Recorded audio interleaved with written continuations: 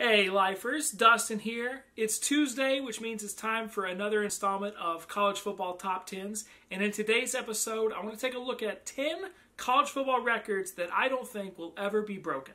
There are plenty of stats and streaks that seem like they will absolutely never be broken, and then you have a coach or a player or a team or a dynasty that comes along and shatters those records and propels that stat even further along than you thought it could ever go. And that's certainly the case in this video. There's a chance that by the end of the 2017 season, some of these records will drop, but in my humble opinion, I don't think they will, and I try to explain why in each one. If there's any records that I miss as you're going through this that you notice, please let me know down in the comment section, and let me know which one of these you think is the most unbelievable. And here we go, starting with number 10. Number 10, the SEC's 7 straight national championships. For almost a decade, the SEC seemed untouchable.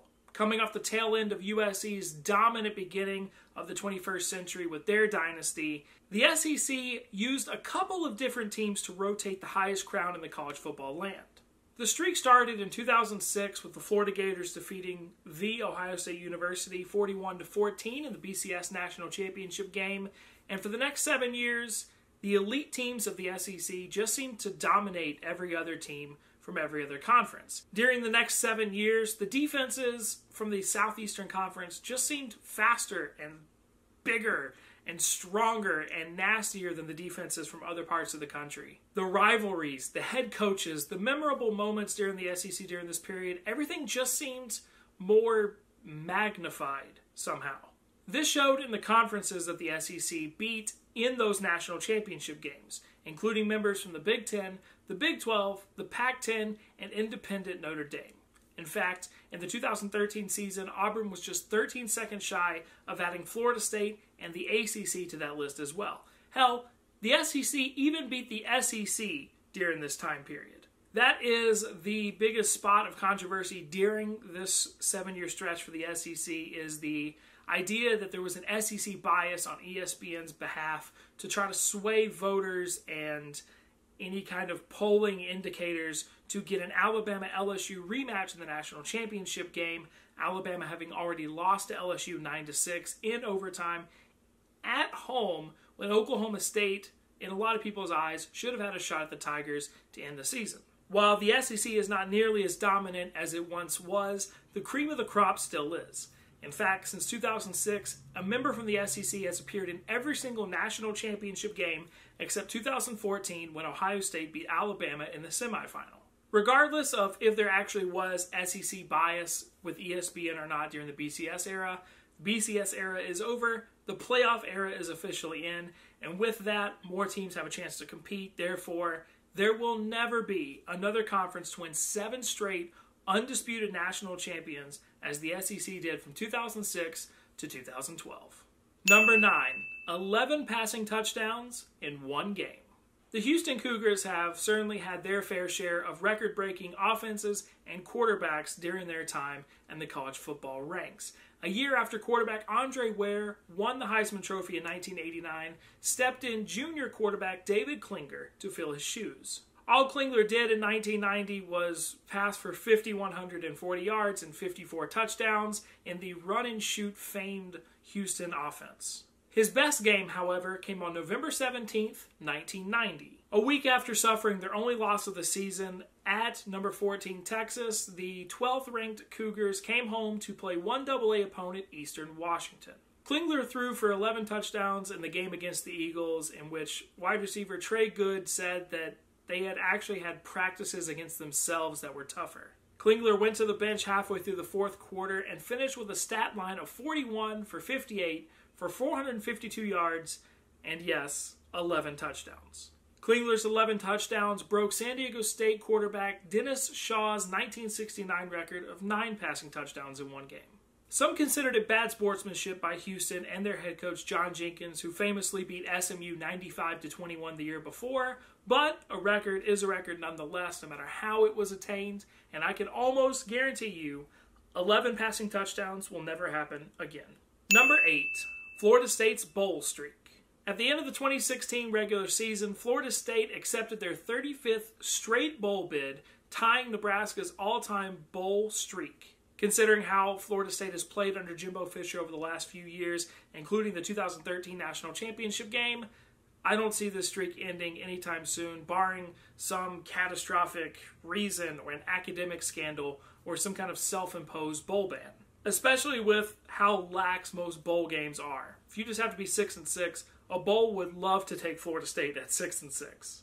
It is important to note here that the NCAA doesn't actually officially recognize this streak as still continuing. Florida State had to vacate the 2006 Emerald Bowl game against UCLA, who still has it as a loss in their record books because of actually an aforementioned academic scandal. Therefore, the NCAA does not see that that bowl game happened, which is weird because I saw it with my own eyes, and therefore the streak for Florida State has officially restarted and was killed off at 24. 24 is currently where Virginia Tech is, who is what the NCAA considers the active bowl streak of 24, but I mean, I watched that Emerald Bowl game, so I know it happened, and Florida State was invited to the bowl, so it should still be going.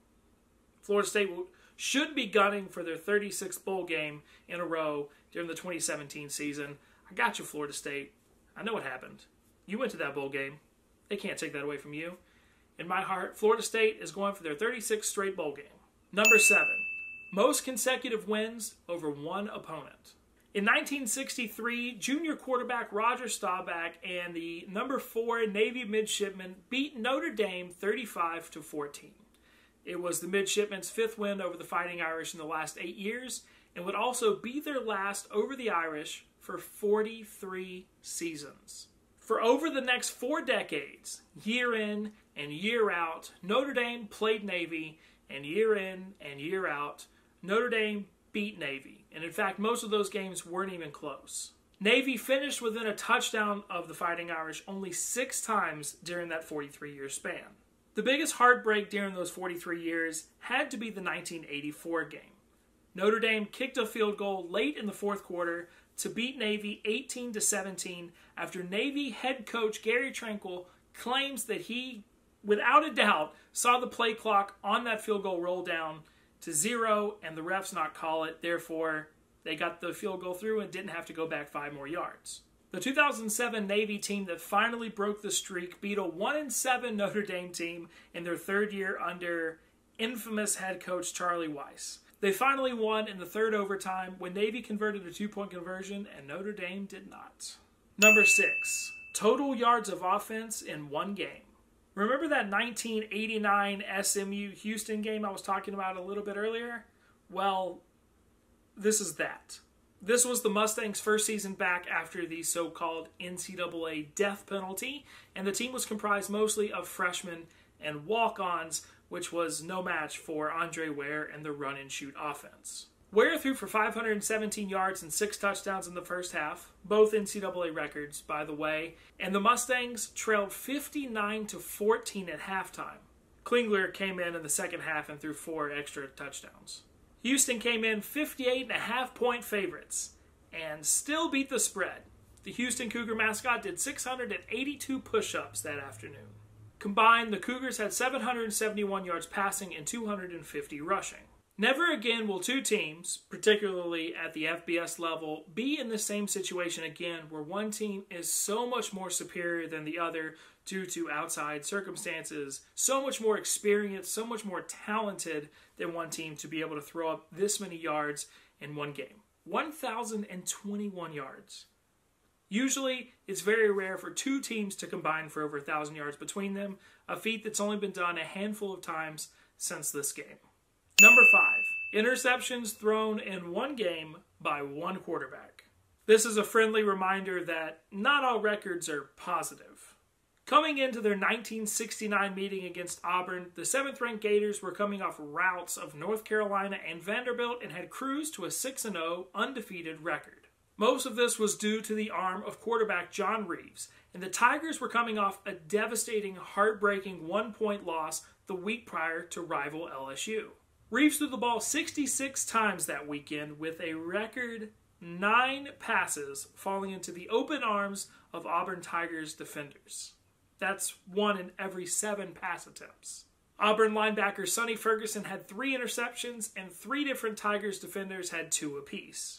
The Gators lost the game, though it may surprise you they only lost 38-12 considering they had 9 interceptions. It's still amazing to me that Florida head coach Ray Graves kept Reeves in the game the whole time, but I guess he figured they got there in the arm of Reeves, they'll get out on the arm of Reeves.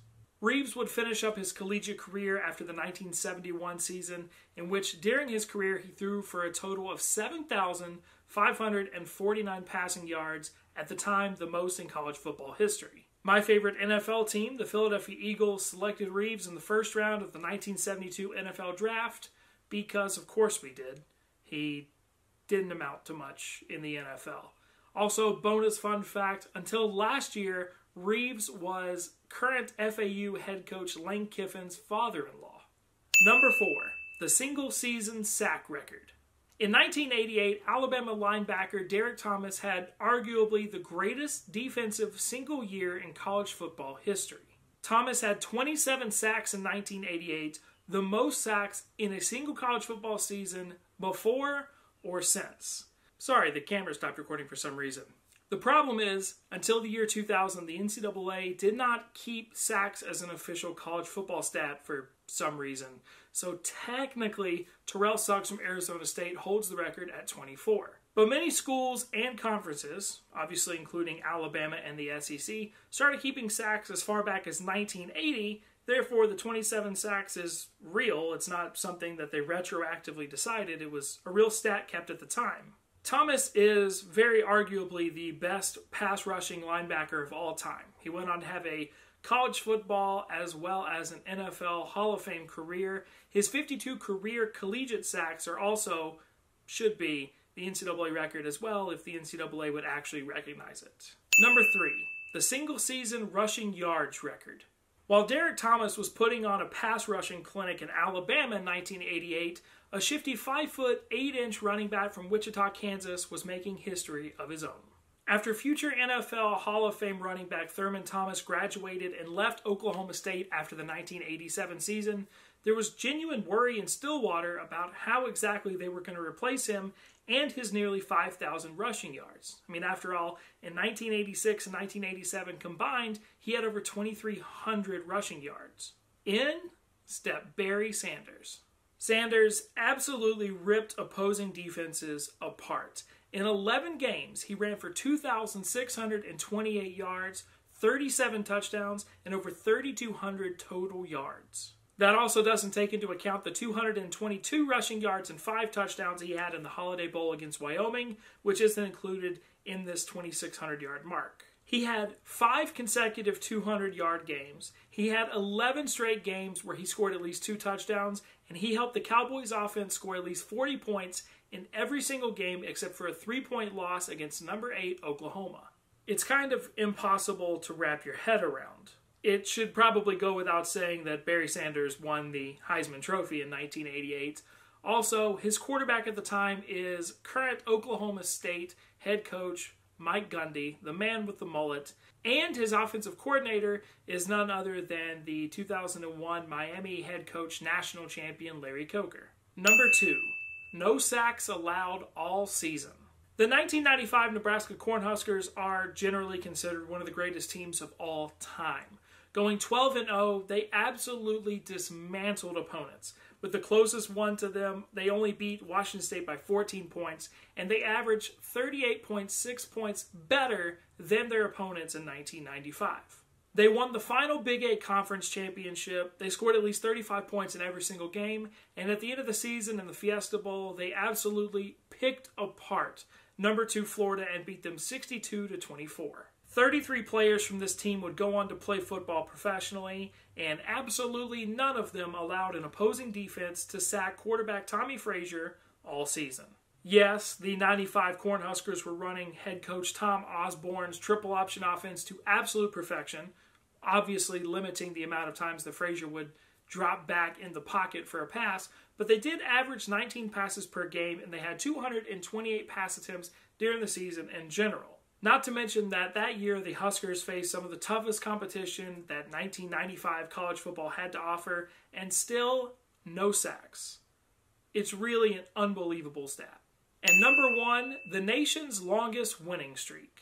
I didn't really mean to end with 3 straight Big 8 stats, but here we are. On October 3rd, 1953, Oklahoma traveled on the road to Pittsburgh and tied the Panthers 7-7. The next week, they beat number 15 Texas and did not lose again until 1957. Bud Wilkinson's Sooners squad finished 1953 season on a 9-game winning streak, including beating number 1 and national champion Maryland, because they gave out the national championships before the season was over back then. In 1954, the Sooners finished the season undefeated and 10-0, but there were 2 other undefeated teams as well, in UCLA and Ohio State. Now, the AP and the UPI split their vote between the Bruins and the Buckeyes, and the Sooners got no national championship recognition. Not the same in 1955, when the Sooners went 11-0, won the national championship, and once again beat Maryland in the Orange Bowl. In 1956, a 10-0 Oklahoma Sooners squad also won the national championship. The Sooners tacked on 7 more wins before finally falling to Notre Dame in 1957. The Sooners packed on another 7 straight wins before finally falling in November of 1957 to Notre Dame at home 7-0. That week, Sports Illustrated had on their cover Oklahoma running back Clendon Thomas with the headline, "Why Oklahoma is Unbeatable." You know when a kicker has made like 45 straight extra points and an announcer points out that, wow, he hasn't missed an extra point in like 2 years, and then he immediately misses an extra point? Yeah, that was going on a long time before we thought it was happening. The outcome is even more surprising when you remember that Notre Dame was coming off 2 consecutive losses before that game and went 2-8 in 1956. After a late fourth quarter touchdown, Notre Dame ended the game with an interception in their own end zone. It was the only game that Oklahoma running back Clendon Thomas ever lost as an Oklahoma Sooner. Auburn and Ohio State split the 1957 national championship. Never again will a record like that ever happen. No point in time when a team in this day and age with the playoff and conference championships and trying to get tougher out-of-conference scheduling and the parity of college football, no time in the future will a team ever win 47 straight games. In fact, since this happened at the FBS level, only 2 teams have ever won at least 30 games. That's why I put this at number 1 on my list. It's too hard to do in this day and age, and I do think that the Oklahoma Sooners 47-game consecutive winning streak is one that will stick around forever. Thank you guys very much for watching. I hope you enjoyed it. Of course, let me know what streaks you would like me to talk about. I might do a part 2. While I was researching this, I did find a bunch of other stats that I found interesting. Let me know if that's something you would be interested in the future as well. And any stats from your team that I left out that are absolutely unbelievable, please let me know that down below. Also, I started a brand new series on Thursday where I just kind of do a college football news video, talk about 3 to 5 college football topics. It went pretty well last week, so make sure to tune in Thursday for that. It will also be my 100th video on this channel, which is pretty weird to think about. So definitely make sure to check that out on Thursday. Thank you all very much for watching. I hope you enjoyed it. As always, if you did enjoy the video, please give it a big thumbs up to let me know you liked it. You can also click the circle right there to subscribe, or any of the videos over there on the right-hand side of the screen that YouTube has picked for you to continue watching. Thank you so much, as always. Until next time. Hey lifers, Dustin here. It's Tuesday, which means it's time for another installment of College Football Top 10s. And in today's episode, I want to take a look at 10 college football records that I don't think will ever be broken. There are plenty of stats and streaks that seem like they will absolutely never be broken, and then you have a coach or a player or a team or a dynasty that comes along and shatters those records and propels that stat even further along than you thought it could ever go. And that's certainly the case in this video. There's a chance that by the end of the 2017 season, some of these records will drop, but in my Alabama having already lost to LSU 9-6 in overtime at home, when Oklahoma State, in a lot of people's eyes, should have had a shot at the Tigers to end the season. While the SEC is not nearly as dominant as it once was, the cream of the crop still is. In fact, since 2006, a member from the SEC has appeared in every single national championship game except 2014 when Ohio State beat Alabama in the semifinal. Regardless of if there actually was SEC bias with ESPN or not during the BCS era, the BCS era is over, the playoff era is officially in, and with that, more teams have a chance to compete. The Gators defeating The Ohio State University 41-14 in the BCS National Championship game, and for the next 7 years, the elite teams of the SEC just seemed to dominate every other team from every other conference. During the next 7 years, the defenses from the Southeastern Conference just seemed faster and bigger and stronger and nastier than the defenses from other parts of the country. The rivalries, the head coaches, the memorable moments during the SEC during this period, everything just seemed more magnified somehow. This showed in the conferences that the SEC beat in those national championships. In my humble opinion, I don't think they will, and I try to explain why in each one. If there's any records that I miss as you're going through this that you notice, please let me know down in the comment section, and let me know which one of these you think is the most unbelievable. And here we go, starting with number 10. Number 10, the SEC's 7 straight national championships. For almost a decade, the SEC seemed untouchable. Coming off the tail end of USC's dominant beginning of the 21st century with their dynasty, the SEC used a couple of different teams to rotate the highest crown in the college football land. The streak started in 2006 with the Florida Championship games, including members from the Big Ten, the Big 12, the Pac-10, and independent Notre Dame. In fact, in the 2013 season, Auburn was just 13 seconds shy of adding Florida State and the ACC to that list as well. Hell, the SEC even beat the SEC during this time period. That is the biggest spot of controversy during this 7-year stretch for the SEC, is the idea that there was an SEC bias on ESPN's behalf to try to sway voters and any kind of polling indicators to get an Alabama-LSU rematch in the national championship game.